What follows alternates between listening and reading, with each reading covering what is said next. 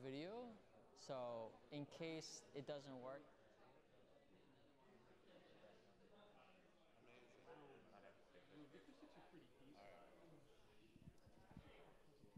Okay, we're going to get started.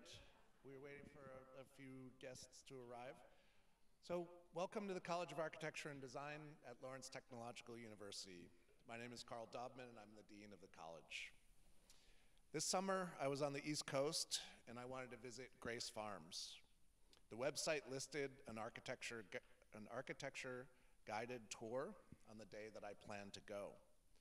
I signed up, and this is where I was treated to an insightful, entertaining, and comprehensive tour of the project led by Toshihiro Oki. The tour ended with tea in the cafe, and I wanted to learn more about our tour guide, and we started talking. Led to us being here today, I guess.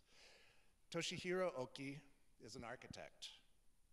He worked for several years for the Japanese office of SANAA, Sejima, and Nishizawa. He was the local US-based project architect for SANAA's US projects, both the Toledo Glass Museum in Toledo, Ohio, and the new museum in New York City. He also served as an advisor for the construction of Grace Farms in Connecticut. Since 2009, he's been working on his own independent projects in New York. He's taught at Columbia and Princeton, and he continues to serve as the architecture advisor at Grace Farms Foundation. Toshihiro took the opportunity to visit the Glass Museum today, as he had not been back to Toledo since 2010, and I'm curious to hear what he found with his visit today. Toshihiro is Japanese and educated in the US. Beyond being the local project architect for SANAA, he operated as translator. In many ways, a project architect is a translator. He was also a translator between Japanese and English, Japanese culture and traditions, and American culture. He translated Japanese architecture ideas of SANAA into projects built with American construction techniques. He was also an intermediary between established and important architects and their clients with their diverse needs. Often it's difficult enough to translate a design into reality from drawings to physical space. And with SANAA's projects, we see this done with a very high level of skill. The issues of translation were fascinating to me and have stuck with me since we were speaking this summer. Our college offers degrees in architecture, interiors, product design, graphic design, and game design. With a broad notion of design that unites us in the college, we all rely on others outside our disciplines to translate our ideas into reality. We all work as translators to move our projects from idea to reality. Architects rely on contractors, product designers rely on manufacturers, and graphic designers rely on printers. Each activity requires translation, and as designers, we must be good communicators and translators. Tonight we'll do a deep dive into one building to understand these types of transformations and these types of translations. So welcome to everyone joining online. Welcome to the group joining us from the Glass Museum. It's a pleasure to have you here tonight. Welcome to alumni, industry partners, and any other visitors that are joining tonight. And finally, please help me welcome Toshihiro Oki.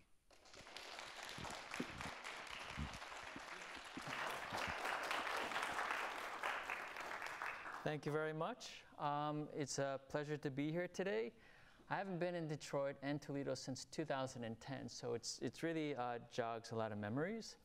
And I will actually go into quite some detail about this building because I think there are some interesting facts about it that are not in publications or also spoken about.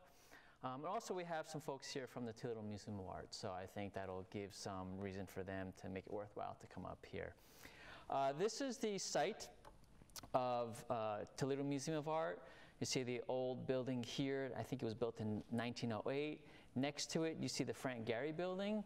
the Center for Visual Arts was built in the 1990s. And then across the street in this white trapezoid area is the former parking lot plus a grove of old growth trees that are about 100 and 150 years old. And that's the site where the Toledo Museum of Art Glass Pavilion was built. And I'm just going to go through it and explain how the process worked. Toledo Museum of Art has quite an extraordinary collection.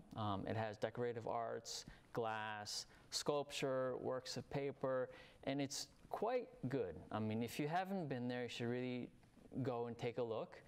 And for the Glass Pavilion, the idea was to have the glass collection, which is actually world-renowned glass collections everywhere from contemporary all the way back to ancient Egyptian times, to be housed in a new building in order to give that collection the highlight. But Toledo Museum of Art also is a very special place because it's free and open to the public, which means that anyone from every walk of life can go there. And that was actually quite unusual for museums of those days and even for now. So there's a very transparent program of wanting to show and allow the public to come in.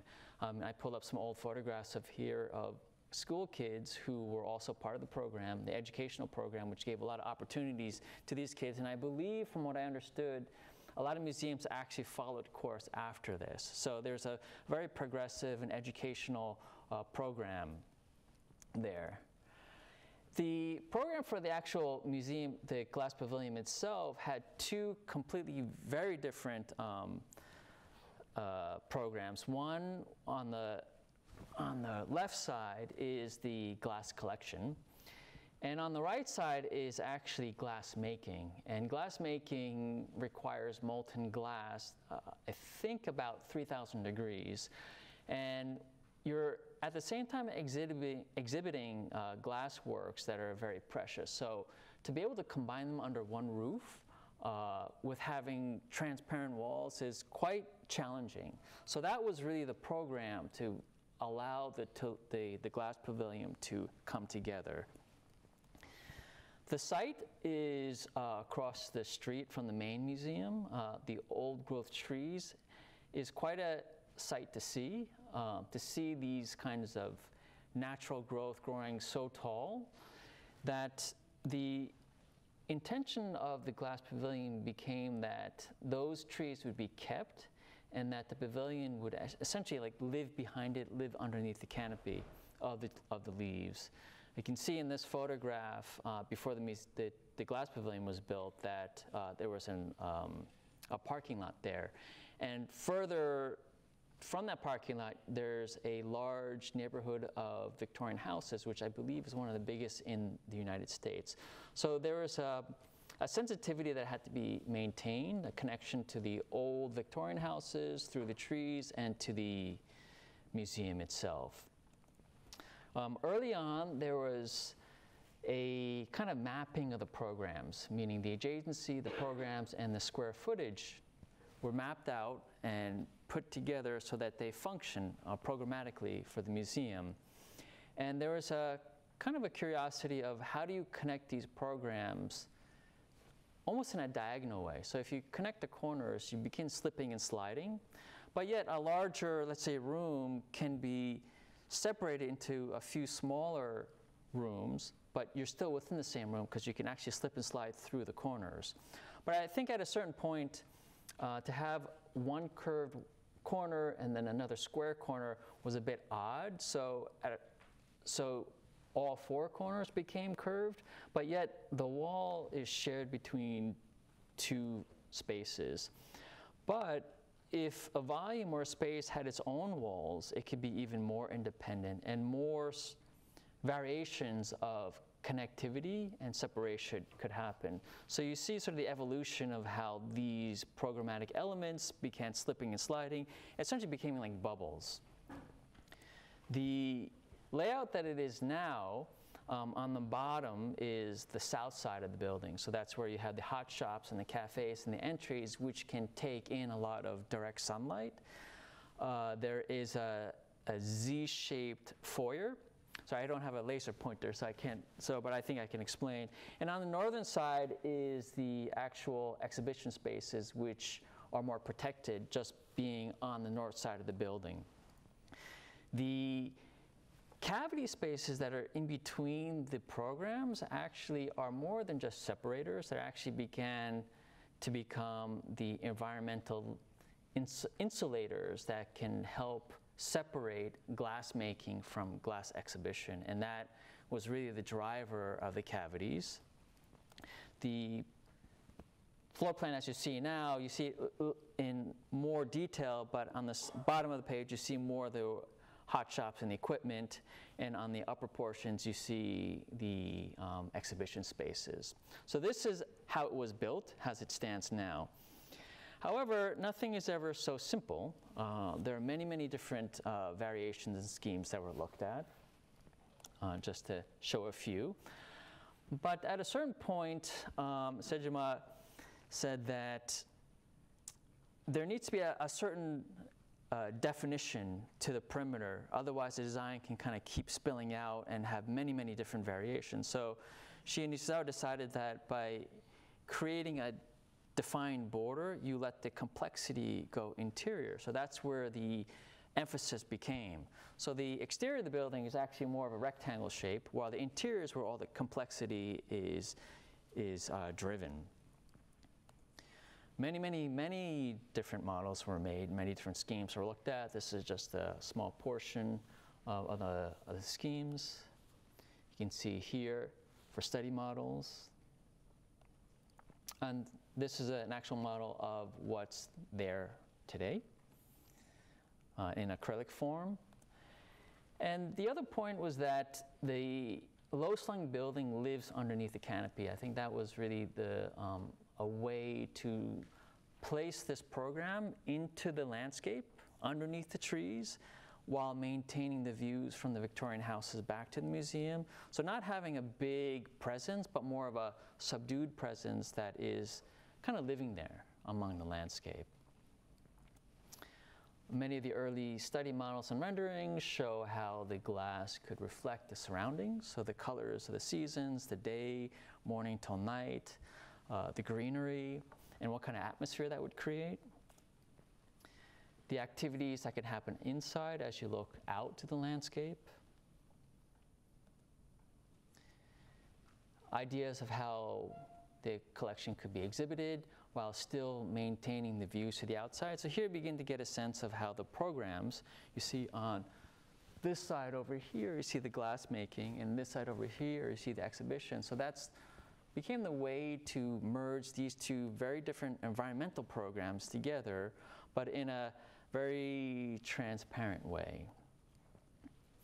And another idea that was brought in was really bringing in courtyards. By doing that, you're bringing natural daylight into the middle of the building, and that essentially mitigates the tunnel effect that you get if you have bright interior spaces, darker interior spaces. It puts a lot of stress in the eye. It's not such a great environment to be in.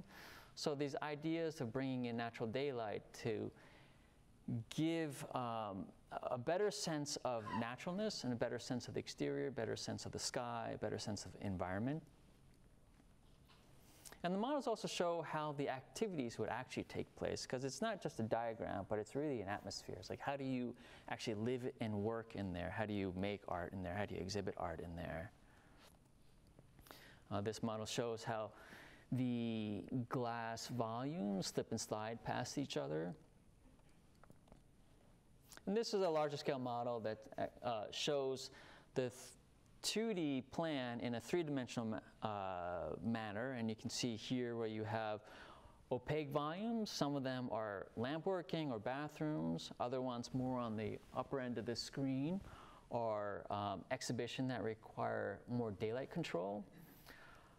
And on this side here, there's a multi-purpose space where varying different activities can happen. And then at the upper end of the screen, on the north side, is where the exhibition spaces are. There are different ideas of how the exhibitions and how the glass objects could be exhibited. and also more minute details, like exactly what's going on in the courtyards, how are the seating arrangements in the multipurpose, how is the cafe laid out, what is it like to actually come through the entryway.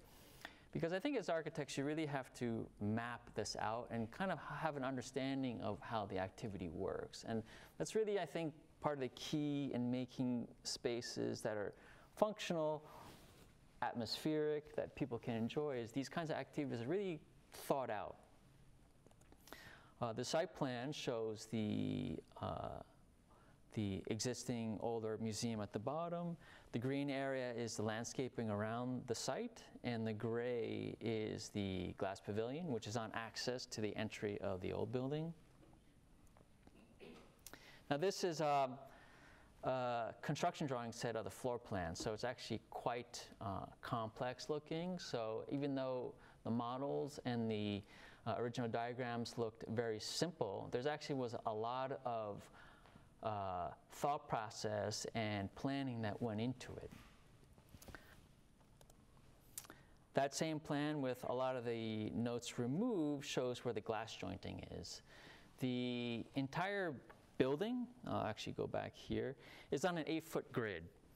And how that came about is 2'8" is the width of the cavity, and that cavity is what allows a union glass cleaner to be in with ladder.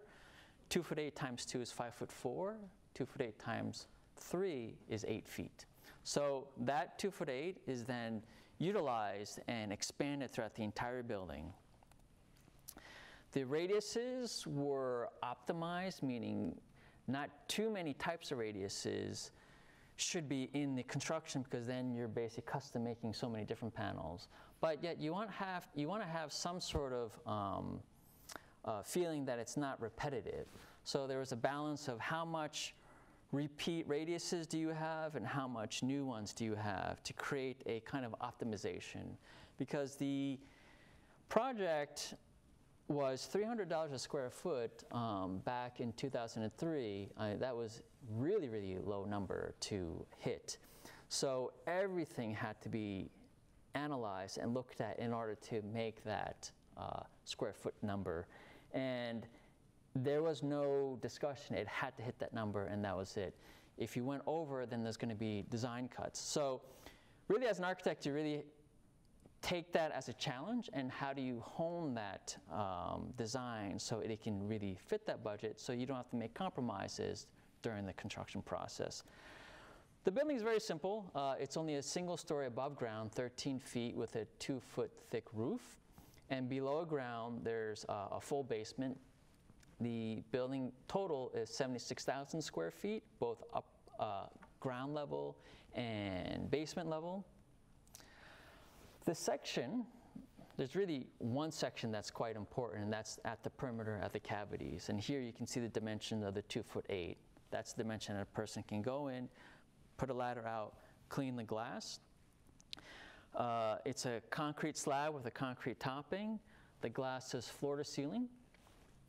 The structure in the roof is really a kind of a Swiss watch type of pancake of all your steel, or your electrical, or your plumbing, all the sprinkler lines, all the roof drains, every insulation, everything fits in that 24 inches.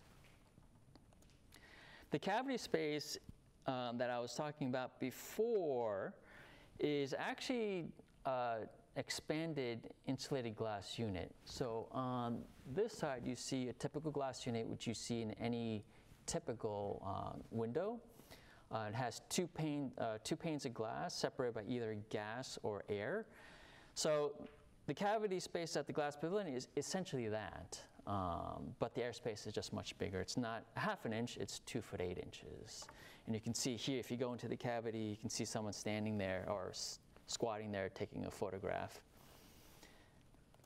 The technical reasoning behind the cavity is that it's sort of the active insulation. So instead of, let's say, having like bat wool insulation, think of it as, let's say, the blood running through your veins. I mean, that active air is what's insulating from the exterior to the exhibition spaces that are inside. And Toledo, Ohio can get very cold. The glass making ovens are quite hot, so you have to be able to span that distance with just glass only. The first idea was the pure air storm solution, where you blow a lot of air through the cavity. You can see on this side here the green. What that meant was we needed 20 air changes an hour, but what that also meant was there's a lot of energy loss through the glass. So yes, it works, but it's not very efficient. The concept that was finally built, this is developed by TransSolar, who's an environmental engineer we work with. It's called the radiant concept, in that if there's radiant heating and cooling both in the floor and in the ceiling of the cavity, we're seeing red. The radiation is not really heating up the air, it's heating up the surfaces that is touched. So it's like the sun. The sun radiates its heat. It doesn't heat up the space between the sun and the earth. It only heats up the earth when the radiation waves hit it. So it's a much more efficient way to transmit energy. You can heat up the glass surfaces but not have to heat up the air. And by doing that, you have a lot less energy loss through the glass, and the air changes per hour decreases from 20 to 5. So what that means is the machinery that's in the basement and the duct size and all that is greatly reduced. So it becomes a way more efficient way to maintain this kind of space. So that's called the radiant concept. TransSolar also did CFD analysis to understand how the air moves through. What was chosen were these round grills that have slow velocity air that actually move up like this instead of blowing the air in high velocity. And the other considerations were daylight, because if you have all glass, you have a kind of a greenhouse effect. So the mapping of the daylight was really important to understand where the heat gain is. On the bottom portions of the plants that you see, basically what happens is you start way in the morning and then you go to evening. And this is taken at June 21st, which is the height of summer. You can see in the mornings you do get some daylight coming in way at the beginning of the day. And then pretty much for the full day, most of the galleries are without direct daylight in. So it actually then helps preserve the artwork. And then at the end of the day, you get the daylight coming in. On the southern side is where the hot shops and the cafes were. So this is really important to understand where the direct sun gain was coming. IRAP also did a foot candle analysis, because when you do show precious artwork, there's a foot candle level that you need to maintain. And this criteria is 30-foot candles.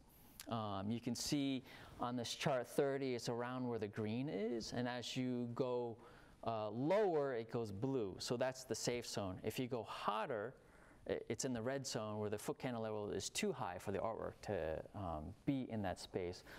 So what IRAP did was help us understand how many foot candles are coming in. And in this case, we did know that it actually was above 30. So they ran a calculation of how much transparency is required at the perimeter glass walls in order to maintain the 30. This study showed that it's 10% transparency. What that means is if we have curtains, you have to have it at 10% transparency to maintain that 30-foot candles. The other thing that they and TransSolar did was understanding where the curtains, where should they be? Without shading, you have 600 watt per square meter of energy from the outside. 380 will come through both panes of glass. If the curtain is on the interior side of the room, it's already, the heat has already passed, you're actually gaining 350. But if the curtain is in the cavity space, it's deflecting it, so only 30 come in. So that's how you control the actual energy transfer from the outside to the inside. That led us to figure out, well, where should the curtains be and what transparencies they should be at. So towards the north side of the space, there's a 9% transparency curtain. On the south side of the space, which is where the hot shops are, it's at 22% because the hot shops and the cafes don't need 30-foot candle levels. We did many mock-ups. We figured out what 9% transparency is. You see that on this side here. So we had to get signed off by the museum and signed off by Sejima Nishizawa to understand what kind of transparencies are you seeing through the glass in order to maintain the artwork. And hence, construction begins. You can see here when we first started digging, you can see the museum in the background. You see how we were beginning to protect the old growth trees. Much analysis was done. This is basically a soil compression analysis to make sure that the weight of the building there will be safe with the soil pressures. These are just some photographs I'll go through. From the neighboring building above, you can look down, you see the footprint of the building and excavation of where the basement will go. The upper photograph shows being inside that pit looking up. And the trees were very, very important, so a lot of effort was maintained to make sure they're protected, and sheet piling was put in to protect the roots because we didn't want any of the old growth trees to die, because that was really integral to the concept of the building, but also integral to maintaining the landscape. The foundation is what's called a mat slab foundation, where instead of having footings, you have a monolithic thick foundation. So these are the rebars that are going down. All the elements such as floor drains, conduits, and all that had to be mapped out. So when the building was done, your floor drain is where it's supposed to be. So there was a lot of measurements that were taken and confirmed. Here you see photographs of the foundation walls going up, steel formwork. You see the crews putting in rebar. After the formwork is done, it's pulled out. You see the beginnings of the foundation walls for the basement and the columns. The mat foundation is what we're standing on here. After the foundations were done, scaffolding is put up to actually pour the concrete slab for the ground floor. This is just well, not just, but this is the structural drawing showing what the slab of the ground floor looks like. It's quite unusual. The next slide will show you a little bit more. The green is what's called band beams, which is where the actual beams of concrete span throughout the basement with columns below. The white areas in between are one-way slabs, which allows linear floor slats to be cut into it. And that basically is the whole structural system of the ground floor, and you can see the outlines of the volume starting to take place. The band beams you can see here, you can see they're sort of kind of crisscrossing all over the place, and I will explain a little bit why that is. But there was a lot of rebar that had to go in because we really compressed that ground floor slab to get as much strength out of it as possible.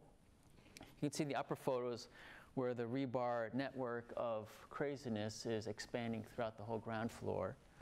The wood is basically the base of the glass volumes. This is where the glass will anchor into, so you begin to see those outlines. This is just a construction video. Let's see if that works here. Well, I'll do this real quick so oops. So this basically is a typical work day.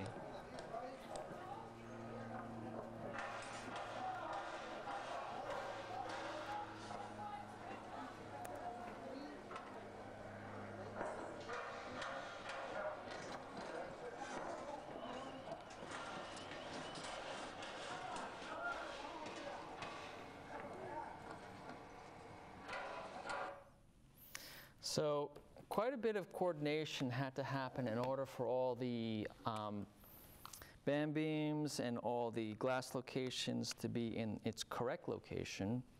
So it just goes to show how much coordination is required to actually go through all of this. So this shows before and after. This is where the ground floor slab, the rebar goes down, and then once the slab is finished and the wood forms are pulled up, you begin to see the outlines of where the glass volumes will go. I can see here the concrete being poured, the outlines of the multi-purpose room. And this picture is after all that concrete formwork is cured and you pulled all the forms out. This is actually the basement.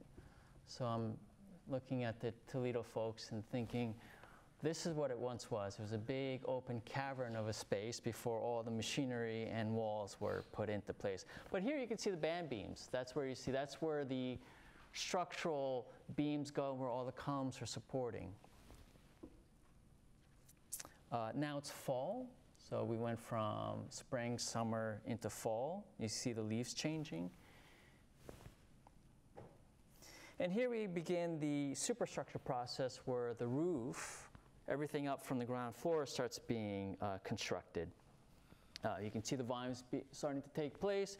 You can see the steel beams coming on site. Now the structure of the roof is divided into two components. One's going east-west are the main girders. That's where the main girder beams are and all the columns are supported. Then going north-south are the secondary beams. They're smaller elements. And the reason why the girders are going like this is as the columns got shifted back and forth to fit the plan that was desired, the girders had to move with them. So the girders actually started shifting. The beams that are going vertical can be cut like Swiss cheese. That's where we ran all our utility lines, all the piping and stuff like that, go in that direction. At certain select points, you can actually cut through a girder, and that way we simplified the actual, the cutting process. This is a 3D model showing the girders and the beams. Over here on this side here, you see a round volume. That's actually plate steel. It's 3/4 inch plate steel, like a Richard Serra, that's curved and creates a volume. And that is actually your lateral brace.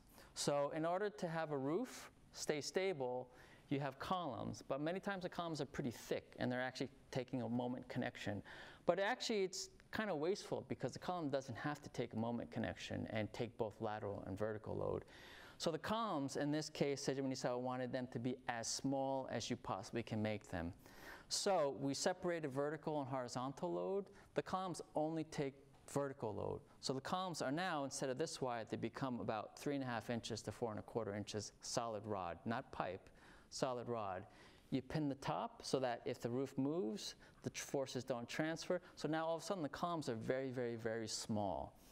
The lateral load goes into the rolled steel volume on this side, and the roof is divided into quadrants. On this side here, you see some lateral bracing that's hidden in the walls. And on that side, you see more lateral bracing hitting the wall. And on that quadrant, you see another lateral bracing that's hidden in the wall. So by separating the forces, vertical and lateral, you make the members do what they only want to do and don't make them do redundant things and make the members get bigger. So that was the whole idea with that. This shows the deflection criteria. You see on the left, the deflection is exaggerated, so you begin to see what's happening with the roof. And the reason why this is so important is because we have glass underneath it, and we didn't want the steel hitting the glass. And the roof structure is so thin that every single millimeter counted.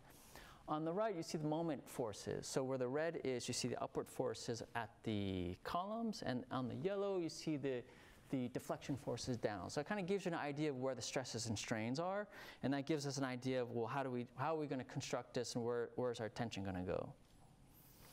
That's the actual built roof structure before all the decking goes down. So you can see how the girders are moving back and forth to follow the columns, and the columns are following the volumes.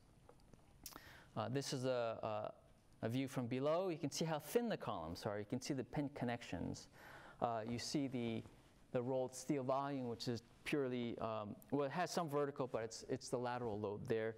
And then you see some of the diagonals over there, which is taking the lateral loads hidden in the walls. This shows more up close. You see how the girders are moving back and forth. You see the smaller columns with the pin connection.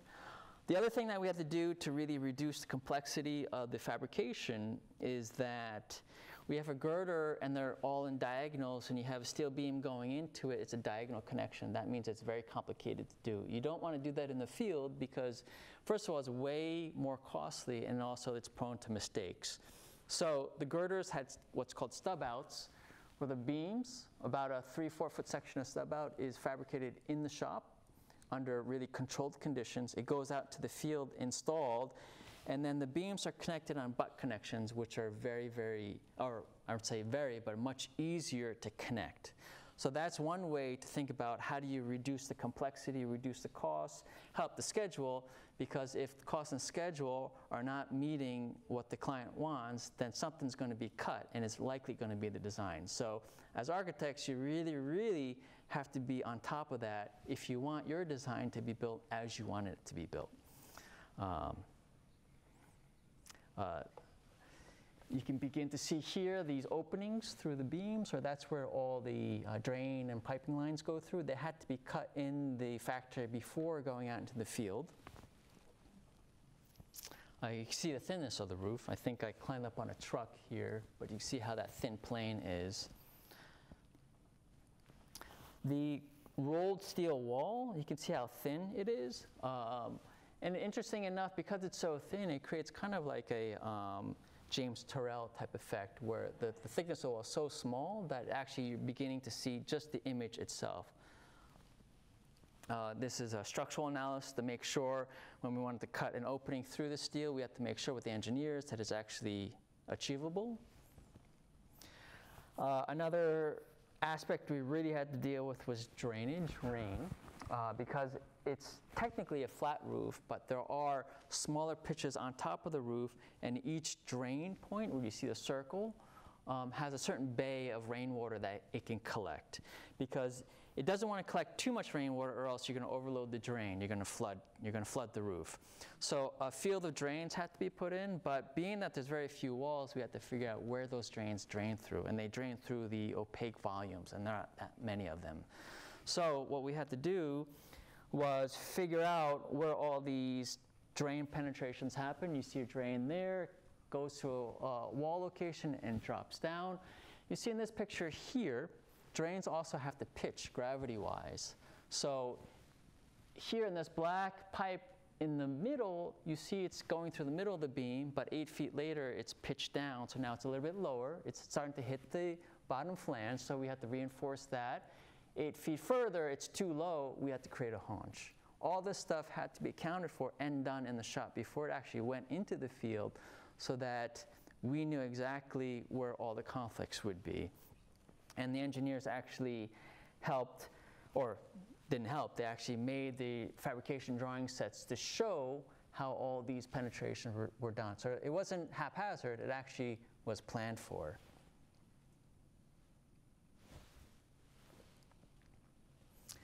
You can see here, once the decking goes down, you begin to sense how thin the columns are.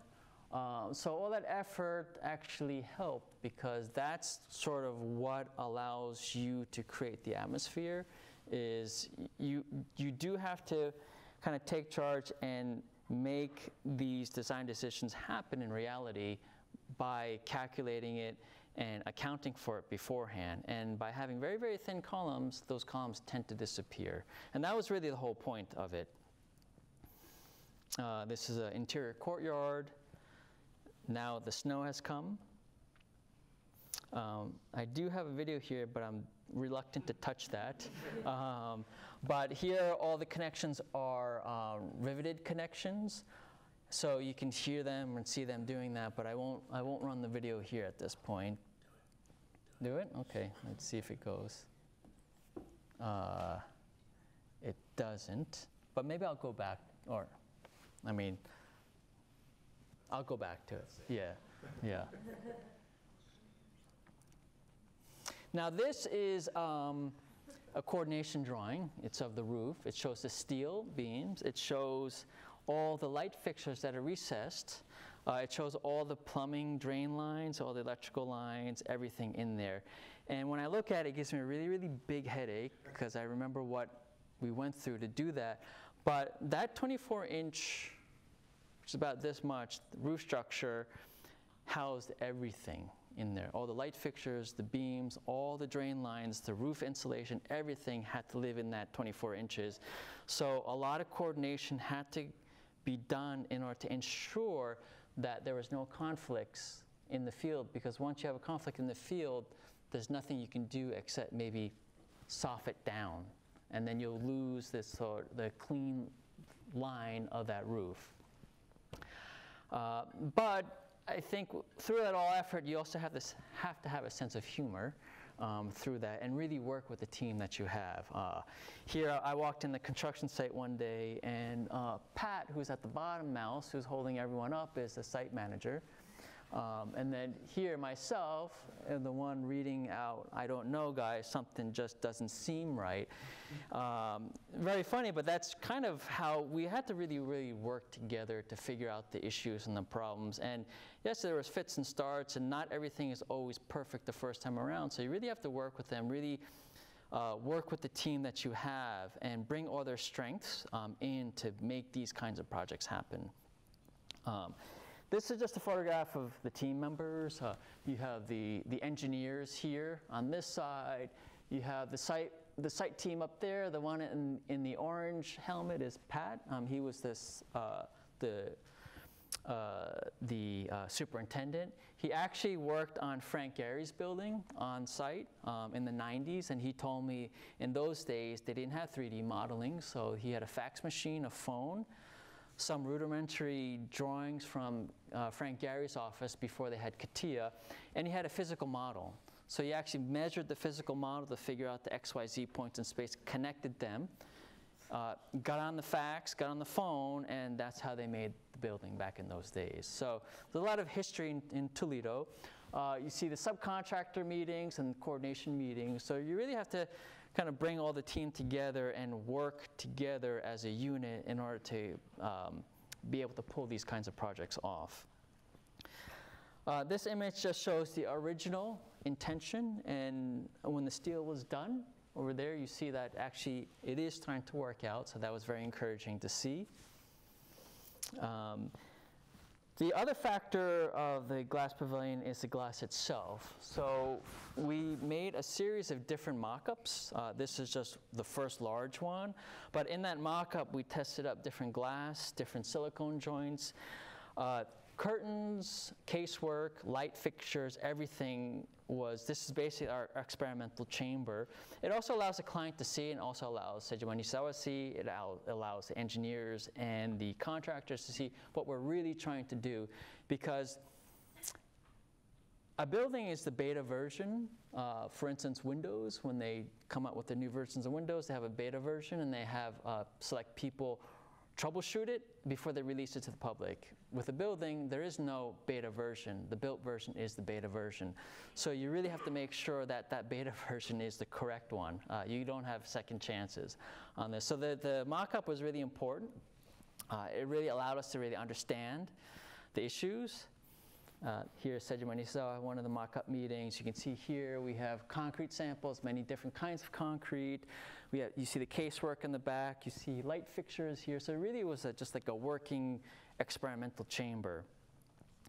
The glass was Pilkington glass. The raw glass comes from Austria. Pilkington was shipped to China, to Shenzhen, by a company named Sanjin. And they took on the project to make all our glass. Our specifications were pretty stringent, that only a few fabricators in the world could make them, so we really had to visit every one.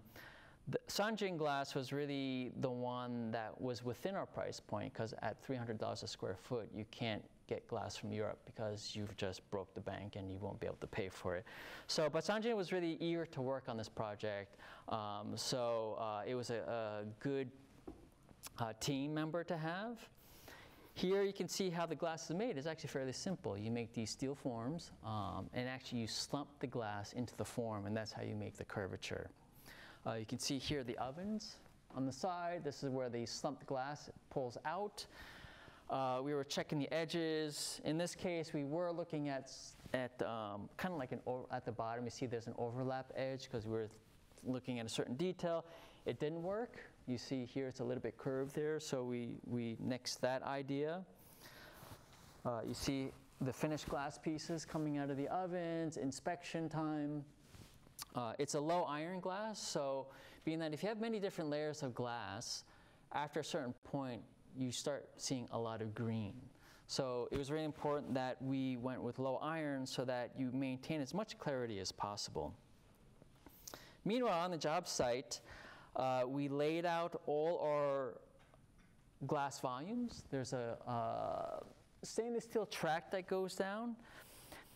In that track is where the glass fits in. It's 3 inches thick, and that's also where you have the topping slab of the final finished concrete floor. This drove them crazy because we were down to a 1/16 of an inch. And like really just, we went really, because we knew that if you don't hit it here and this glass comes in and something is off, we cannot change anything because at that time, the glass is already here from China, but also the concrete is already set. As I was explaining before, in the cavity spaces, we have radiant heating. So the radiant tubing is actually being installed here. This is where hot and cold fluids are run through to create the radiant. Here you begin to see certain sections of the glass volumes, the floor sections being poured. They're doing sections at a time, and you can see where the 3 inches comes from. Now the concrete slab, although we had liked it initially, the clients felt that the concrete slab was a little bit too cold in feel. They wanted something a little bit warmer. So terrazzo was being looked at, but terrazzo was way out of the budget. So we actually came up with an idea where we just grind the concrete down. So you actually expose the concrete, which is what terrazzo originally was back in the Roman days. And by doing that, you expose the aggregate and you create kind of a richness into the floor. So I guess you can say it's like a poor man's terrazzo. This is what we needed to do to fit the budget, but we had the aesthetics and the design. You can see here the grinding process.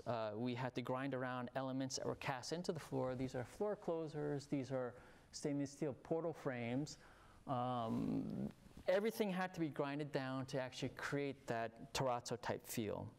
And this is the finished product. So in the end, we were actually very happy with it because it gave a certain warmth and texture and materiality to the floor that it wouldn't have had if it were just plain concrete. As we move through the spaces, you can see how these tracks are left where the glass can fit in.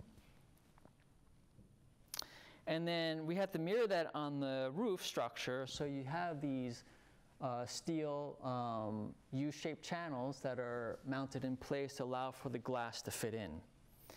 And they had to be lasered up. The floor and the ceilings had to match exactly. And also, to install the glass, we realized that we have to sheetrock one part of the ceiling, but not the other because you can't get the glass into place because the glass are actually lifted in place. So it added a whole level of complexity to the glass install. You can see here the first panels going in. Because it's floor-to-ceiling glass and because the ceiling, because there's no frame, it was pretty challenging to bring in the glass to make sure it doesn't hit anything. And you can see here the glass is put into place, dropped down into the floor, but one side of the ceiling had to be open in order to actually rotate that glass into position. You can see here how small 24 inches is. The top of the glass is hidden in that steel track. There's a steel beam going over it, and the steel beams also deflect. And they also deflect at different times of the year because of temperature and also loads. So that steel beam is actually moving up and down above the glass. So a huge amount of discussion went into tolerance. What does tolerance mean? What is an acceptable tolerance? Do you leave a ½ inch gap there, or do you leave 2 inches a gap there? Of course, the contractors want to keep 3 inches there because it just makes it a lot easier. But in order to keep the 24 inches, I think it came down to about 1.5 inches. So really, we had to shave every single piece of material to actually ensure that that tolerance was there. And even after the fact, we did have to survey. You can see all the survey points to make sure that we are still maintaining our tolerances so that under no given condition or any condition, the steel beams would come down and hit the top of the glass. Here during construction, you see how some of the cavity spaces are filled in, but some of the interior spaces are not, and you begin to see the volumes taking place. This is actually a skylight that goes into the basement for conservation because they needed natural daylight to actually be able to work on their artwork. At that point in time, I'm not sure if it's true anymore, but this was the largest contact type shape of round skylight, insulated skylight that was made in the world. And this is being gingerly lowered into place.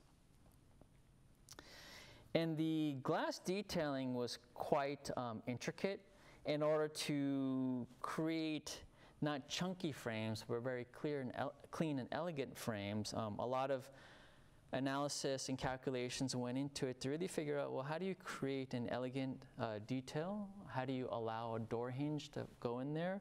But these doors are rather tall, so how do these door hinges mount into small stainless steel fittings that can take the load of the swing of the door?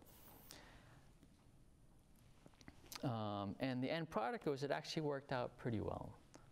We did fine-tune small little things like the gray silicone that you typically get seemed a little bit too light in color, so Seiji Monisai requested that they be tinted a little bit grayer so they're closer to the stainless steel. And I think these little things actually help. They're like little steps along the way that actually create the sum of the whole. This is a floor closure where the glass door fits into a closing mechanism that helps regulate the opening and closing of it. But we created these stainless steel pans and we poured the concrete into that. We grinded it out to allow the aggregate to show, and these little screw holes that you see are actually adjustment points for the door closer. You can see here in another glass portal the team that was installing. And I have to say the work people in Toledo were quite amazing. A lot of them said that their grandfathers or even great-grandfathers worked on the original museum. So I think there was a lot of sense of pride, and they really put everything into it. And I think these are the kinds of teams that you need to put together in order to pull together these kinds of projects, because the typical building is done in a typical manner. They don't want to, no one wants to think too hard to make it. They just want to do it, be done, leave at 3 p.m. in the afternoon, and come back the next day and keep doing it. But these projects are much more than that. So you really have to make a good connection with everyone that's on the projects in order to ensure that what you design and the intricate designs that architects like to do can actually be feasible, and not only just feasible, actually done really well. These are the volumes of glass starting to take place. And one of the points I actually did want to bring up is that the office is very hands-on. SANAA's office in Japan, the architect actually gets assigned to the construction site, so they're there every single day. They're part of the construction team. And we work very hands-on. We always work in not 3D, but actually actual physical models. And those physical models actually, you begin to see the reality of the volumes and the spaces you create, because 3D renderings can be deceptive. You don't actually see everything that an actual three-dimensional model can show you. But to carry that process through, we also do a lot of hand drawings, a lot of sketches, because computer-generated construction drawings are pretty dry. But once you start doing hand drawings, you begin communicating to the actual work people, and they understand it much more. They see that someone actually took the effort to draw it by hand to make it understandable for them to understand what is the real important point. So a lot of these hand drawings, we had hundreds and hundreds of hand drawings, sketches back and forth, so that they can understand, the actual people who are making it can understand, and I think maybe feel a connection to what the details are. This is in the museum, the stainless steel posts are actually thermostats and humidifiers, because when you have all glass walls, there's nowhere to actually mount humidity sensors and thermostats because there's no wall to put it on except the glass. So we came up with this idea of creating a post. Obviously, beforehand, we had to run the conduit in the glass, in the concrete before it was poured. But it's essentially a stainless steel post with the wiring running through.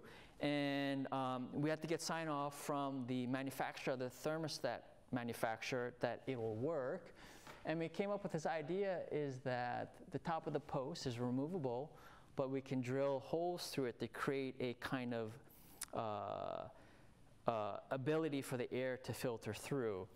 And because it was custom made, we weren't sure who can actually do it, but the actually steel fabricators on site looked at the drawing and said, my dad has a drill press, I think I can do this, but you owe me a case of beer.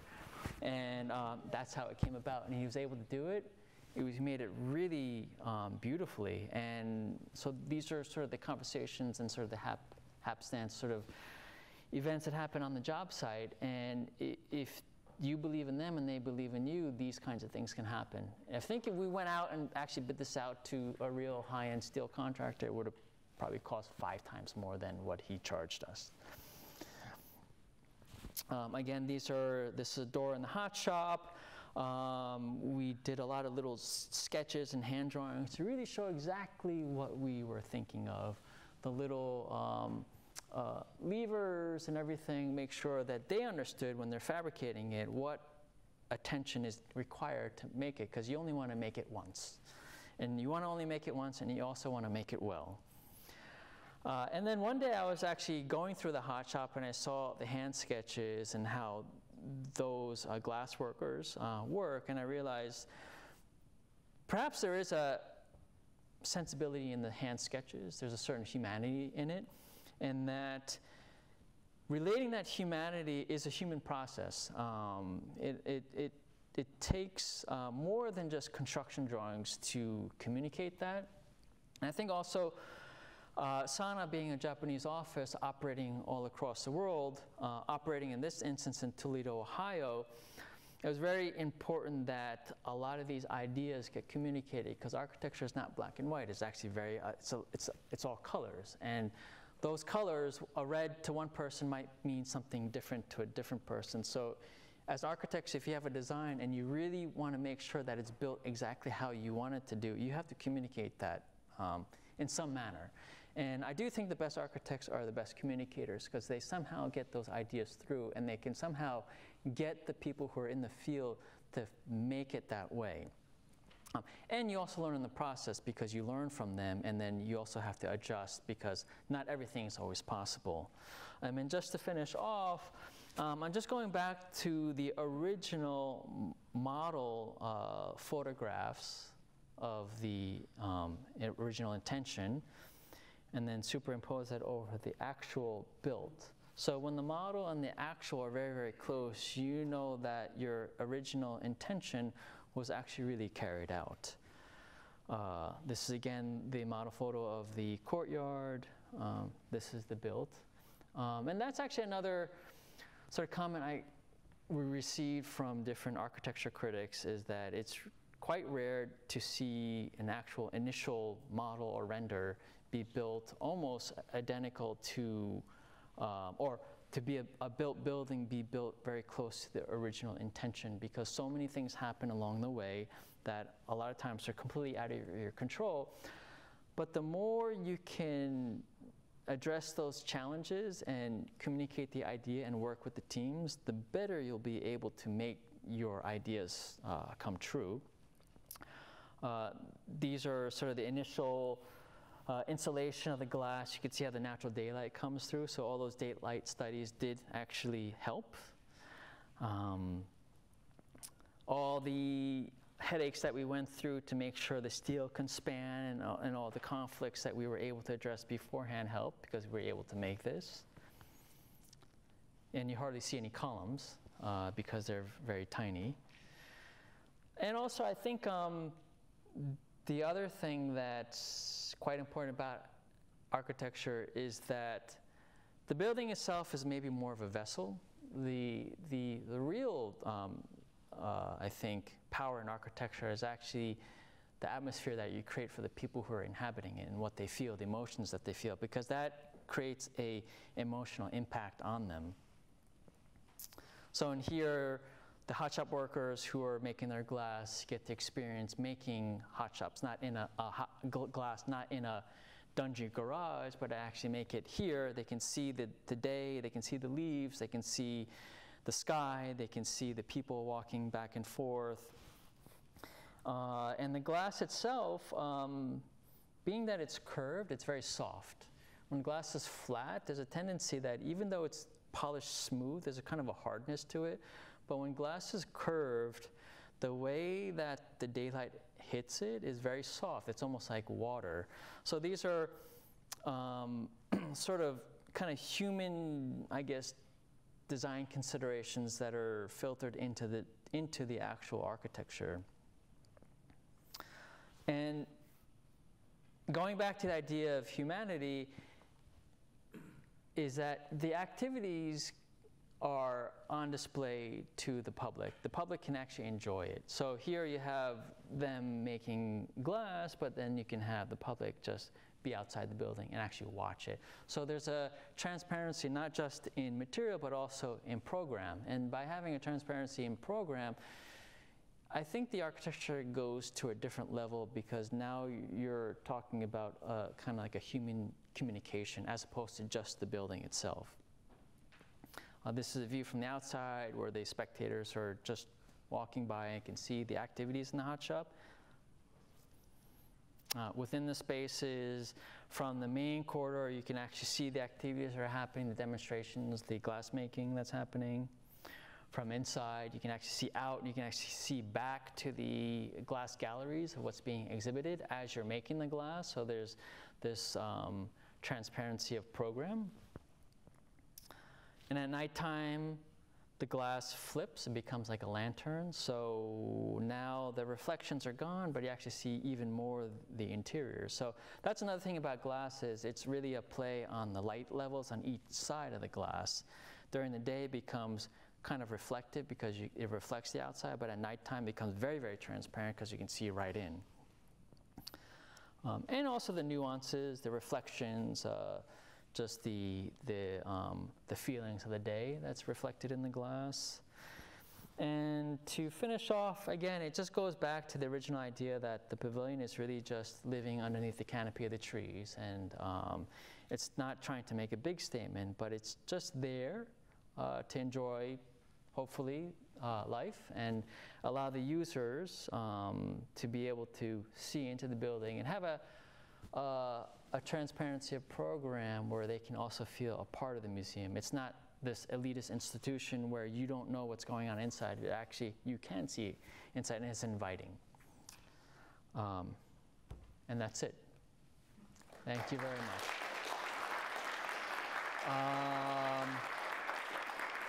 I think I did well on time, so if there's questions, I can. Oh, okay, yes.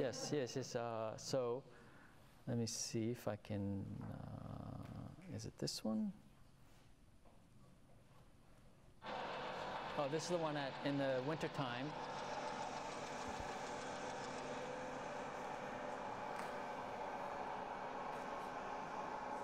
They're welding the plate steel wall. That noise you're hearing is the rivets. They're having the rivet gun. You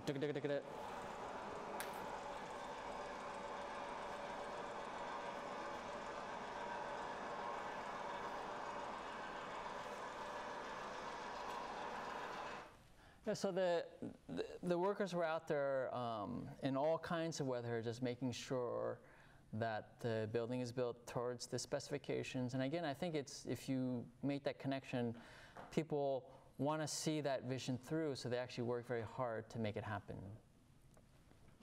So, any questions? Yes? Yeah, I wonder, going back. Let me.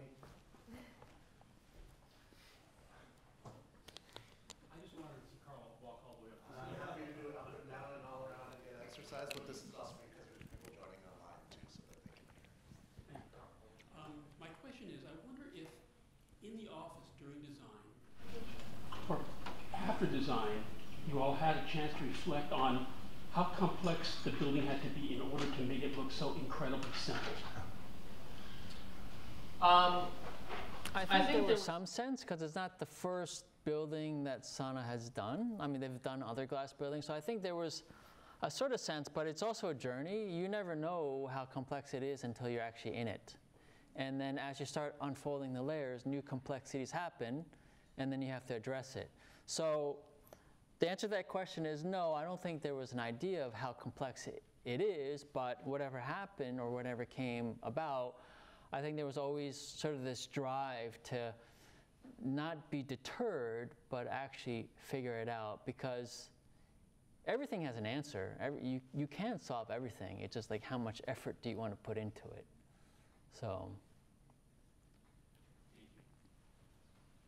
I think I saw another question over here.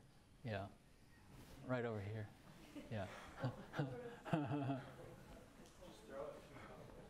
We should get one of those pillows.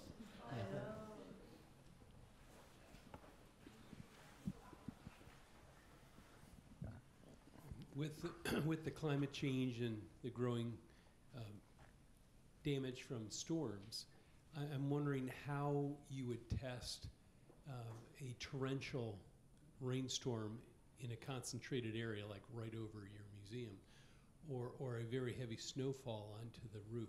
How do you actually test to make sure that the water's all picked up by those drains? Yeah, that's, I mean, the engineers, in this case, a plumbing engineer was Cosentini. They run scenarios, 100-year storms. They run scenarios where you have a lot of rainwater coming through. And at a certain point, because it is a relatively flat roof, if it starts filling up, it's going to go over the edge. We have no parapets where you're creating a pool. So the roof load can accommodate that. Ideally, you don't want that to happen, but the drain pipe diameters were made as big as possible. I do remember kind of like yelling matches in the offices saying, we got to make this smaller, it doesn't fit, and the engineers saying, well, the hell, your toilets are going to overflow, you got to keep this. And so there was a lot of back and forth. We had to look at a lot of clean outs, just making sure you can also maintain those pipes.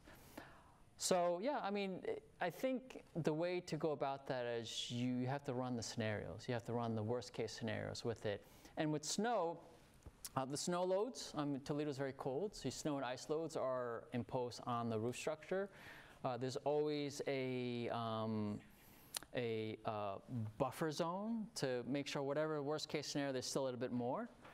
But we also found that snow tends to not accumulate on a flat roof because you have a lot of wind. Snow tends to accumulate when you have objects that stop the snow. So if you have a flat roof with no parapets, the snow tends to go off.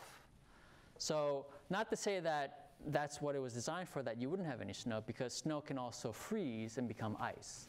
So all those scenarios had to be taken into account, and that was always kind of a challenge with the engineers, because they're always taking the worst case scenarios, and here as an architect, you're always trying to reduce them, make it as thin as possible.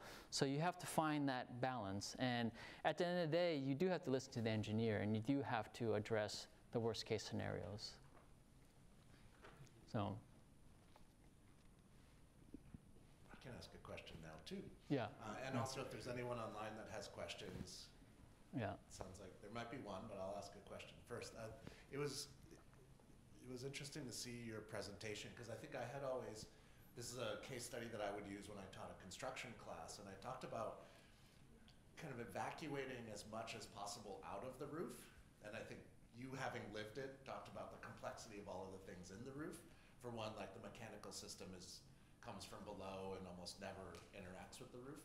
But the one thing that confused me for a long time until I really started to learn about it was what I thought was a kind of tricky detail, in that the metal decking doesn't run continuously. Correct. Over the top, and probably shaved 2 inches out of the thickness or something. So maybe Yeah. you can talk about it. But I thought it was So, really fascinating so detail. typically you have your main girders. Your main girders are the primary support beams that the columns are based on, and they're big. You saw so yeah, here, these are your main girders. They're very big, and your beams are smaller. So the girders take up more height. But typically in construction, you take a top point, the girders set, and all the beams are set so that you can put the decking on top on an even plane. That's your normal way of doing it. It makes sense, but you don't have to do it that way just because the contractors are telling you to do it that way.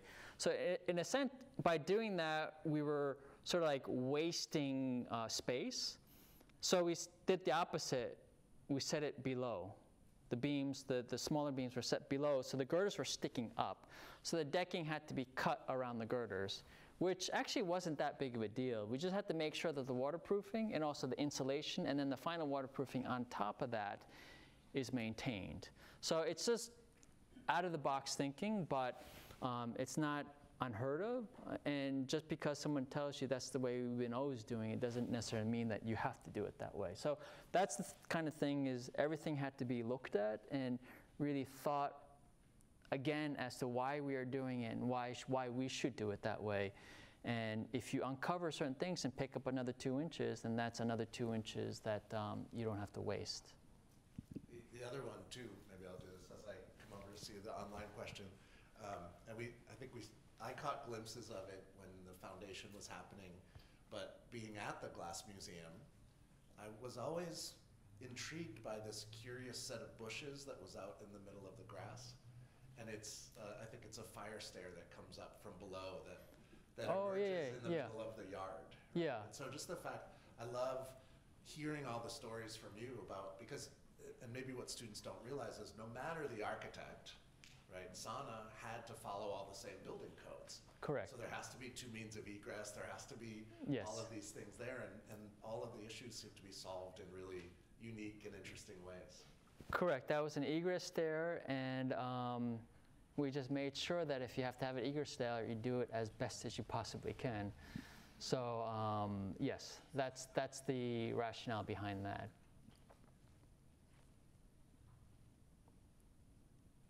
So the simplest question is, how long did the project take to complete? Maybe design stages and then?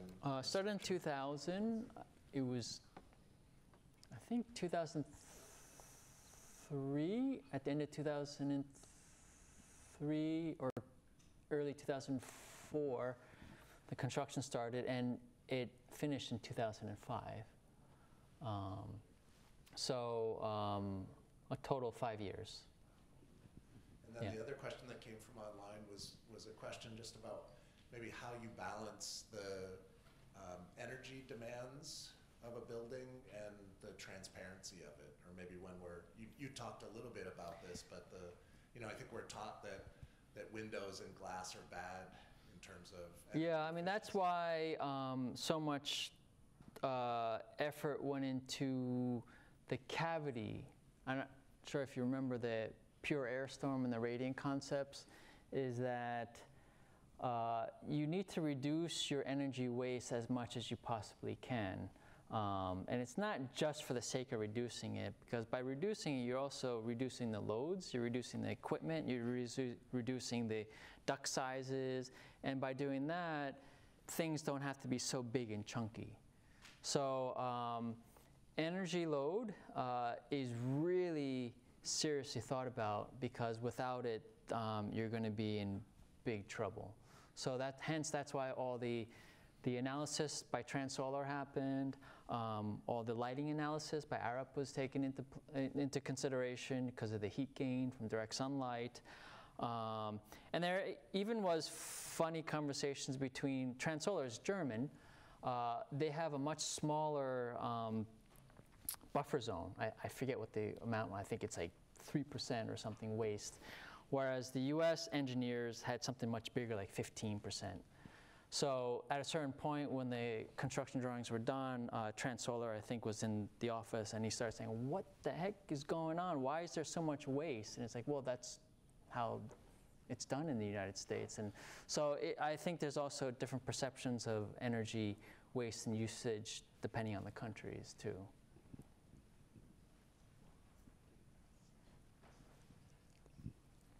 Thank you so much. So interesting to hear so much about a building I know very well. But my question's from the curatorial perspective, not the architect perspective. And you had an image of these kind of circular glass cases for the display of objects. And I'm curious if you would speak a little bit about the involvement, not just of SANAA in the building of the building, but in terms of their design for the display of objects. How involved were they? Did they pull back? Did TMA kind of come in and start to assert their desires? Those were initial ideas of possibilities, but there was a casework designer brought in who really knew the nuts and bolts of it, and so we had to work with them, and the museum had to work with them. So the casework that you see now is the result of that. Yes, it's true. It doesn't look so much like SANAA casework because it's a different designer that did that. But they're also experts in casework, and they knew much more about the specifics of how do you exhibit, how do you light, how do you control the temperatures, which manufacturers should you use. So, yeah, I mean, there was definitely some back and forth. There was some conversations and opinions on what they should be, but ultimately you do have to trust the people that you bring on board and basically make the best, make sure that the items are displayed in the best possible manner. So. I like the curved ones too.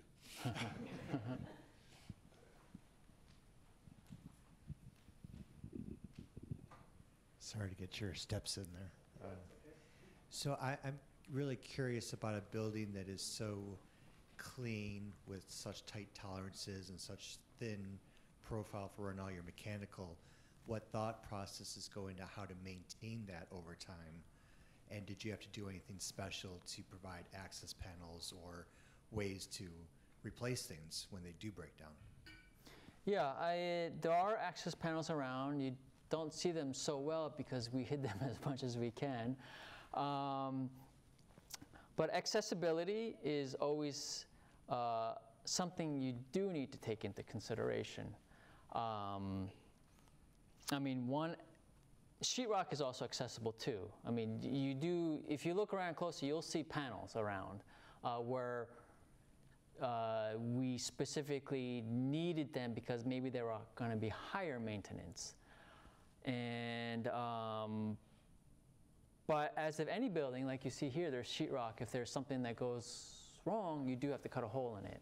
So in that respect, accessibility was thought about on many different levels. But being that there's a lot of equipment there, and some of the equipment need maintenance, the accessibility was talked about to a very, very high degree. And clean outs, and also a lot of the mechanical equipment is actually in the basement where you don't see it. So if you go down there, it's actually very well maintained. I saw it today. And you can actually access that. And there's actually, at least I feel, quite a bit of space down there in order for that to happen. So, and that's, I guess, the part of the design process is how do you make it efficient so that things that need to be, let's say, like dirty and maintained, or maybe in the basement or out of the way, so that the workers can do what they need to do and not have to worry about, well, how much maintenance do you have to do because people can see it.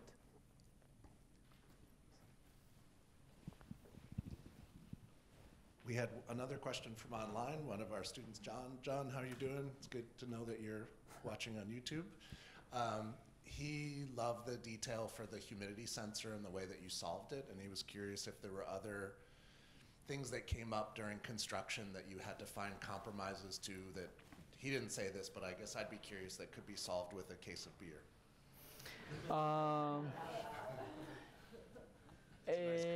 Yeah, I mean, I think I mean, that's a more dramatic story, I would say. And it's a very simple story to tell, and it's also graphically easy to show. But I think there's varying levels of that through everything. The glass installation was very tricky, so we had to work with the installers to figure out how do you inject the silicone in, and is it by hand, is it by a wood block? And so all these sort of things have to happen in the field, and you have to find the right method to do it, because a lot of times as an architect you think, oh, this is going to work because it works on my computer, right? It works on paper. But the actual person who's doing the work says, okay, well, let me show you how it's done. Or let me show you what you're telling me to do, and he does it. And it's like, okay, that doesn't work. So then what are we going to do to make it work? And they say, well, I think maybe, I understand what you're trying to do, but maybe we do it in this way, and let me try it. Okay, so it doesn't work, let me try it again, I'll get back to you next week. And if they're really into the project, they will probably somehow figure it out. And I think basically everything in the building was really like that. Except the stuff that, maybe the equipment that was bought from a manufacturer that comes ready-made, that just needs to be installed and plugged in. But there were so many things that had to be discussed on site with the workers, and actually things evolved because of that too, because they told us it wasn't possible or they had a better idea. So that was a kind of an everyday conversation. Really?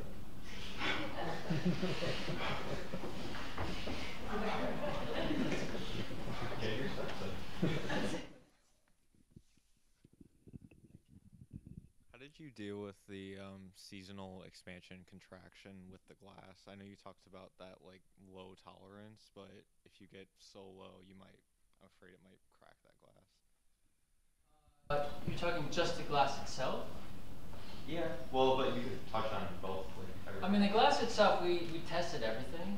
It's annealed laminated glass, and because of the cavity spaces, it doesn't have to bridge ice cold outside to warm inside because of the cavity, so there's gradients that it goes through. So the glass itself was actually not so difficult. The single pane doors are tempered, so they have a much higher performance criteria, so they can actually do that. What you're probably talking about is really more the building moves. I mean, it is steel, so in the wintertime it contracts, and in the summertime it expands. So that was really what I was talking about. Tolerances is what are the expansion tolerances? You engineer, can you tell me, is this a real tolerance that you're talking about, or is this something you pulled out of a textbook and just telling me that it is? And so there was a lot of conversations like that. Please define what your tolerance is, and please show us what you really mean, because we want to make sure that first it's addressed, but it's not also some random number that just everyone uses but no one ever thought about. thank you.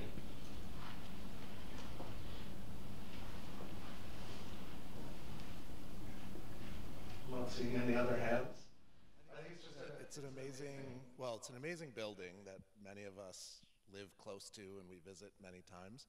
And it's just amazing to hear your narrative related to it about how much, maybe back to Martin's first question, like the amount of design work that went into it, the lighting, the engineering, all of those types of things to figure it out, and then to also hear about the kind of compromises and the craft that occurs on site to make the thing possible too. And so it's amazing to see the behind the scenes and to have you here to share that with us. So thank you very much for coming.